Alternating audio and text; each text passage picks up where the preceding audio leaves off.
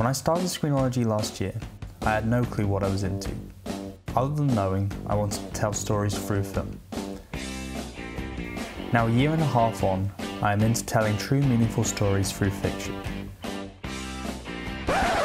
But how did I end up here? Let's go back to my first hand-in. I've always been interested in dark stories, and the first film I made was about two brothers who fell out over an extended time period. The dialogue worked, but it was missing something important.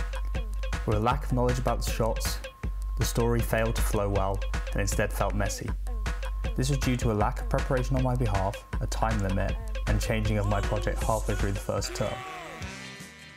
My mental health suddenly took a turn for the worst, and I started believing I was in trouble when I wrote about my feelings in a book. Traumatized by this experience, I made a comedy about it which featured two guys fighting over a book with the answer to everything. This was when I found an interest in film being used as a way of making the impossible possible. Films could almost be dreams in reality.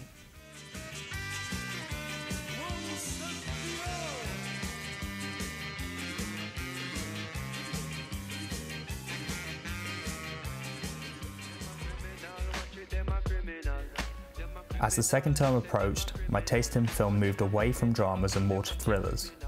Films which came out at this time were Hell or High Water and, more importantly, Don't Breathe. Both films left you on the edge of your seat the whole way through, though, most importantly, they were entertaining. With this love of tension, I was ready to create something dark and mysterious in term 2.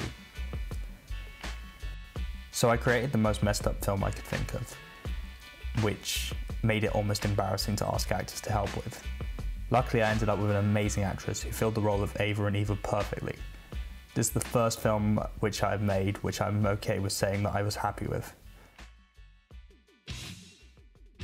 I got back into historic dramas at this point, particularly the ones which made me feel grim and I felt I had learned something from.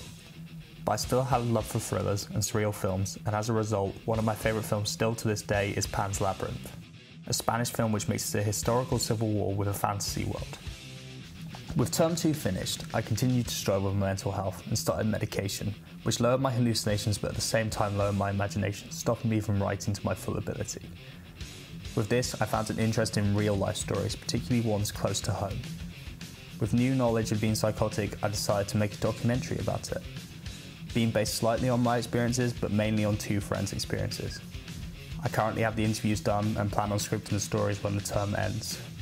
This style I have planned mixes fictional storytelling along with a documentary. It is my most ambitious and exciting project yet.